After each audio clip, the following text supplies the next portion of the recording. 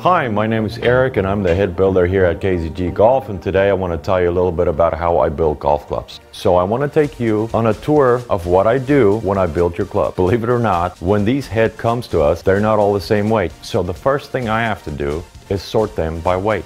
I call it weight sorting. Each one of these club heads, to be perfect for a fit, need to be in 7-gram increments. If not, you'll see different performances from every club in your bag. To get the weight perfect, sometimes I have to drill weight out or I have to add weight to it to give it that perfect balance of that 7 grams between each club. Shafts are no different.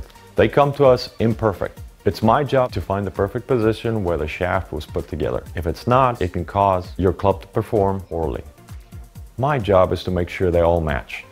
The first thing I'm going to do is find out where the spine is on the shaft. And I'm going to make sure they align properly when I put the heads on. Then I want to make sure the actual head is matched with the head.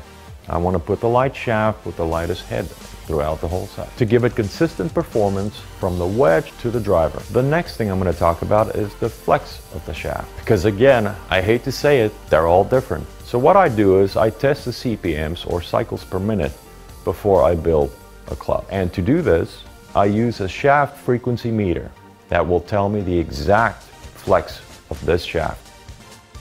Okay, if I build a 3-iron to a 4-iron to a 5-iron, they all go in 4 CPM increments. That's not what happens in the industry.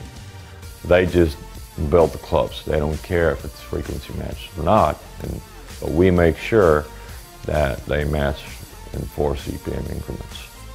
This is why club fitting is really an art, because you can't just take any head and glue it onto any shaft and then stick on a grip and do this throughout your set and expect a consistent performing club. I take it from the head, the shaft, even the epoxy, as well as the grip is being weighed so that every club is perfectly matched.